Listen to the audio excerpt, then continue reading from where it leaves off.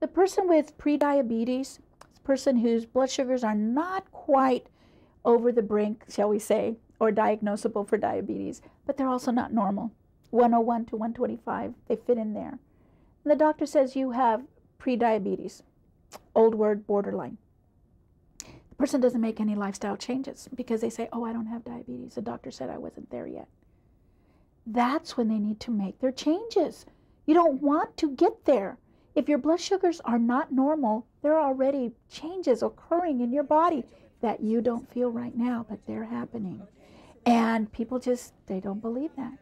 But you get told that and you still don't make any lifestyle changes, you are, within 6 months to a year, you will have overt type 2 diabetes.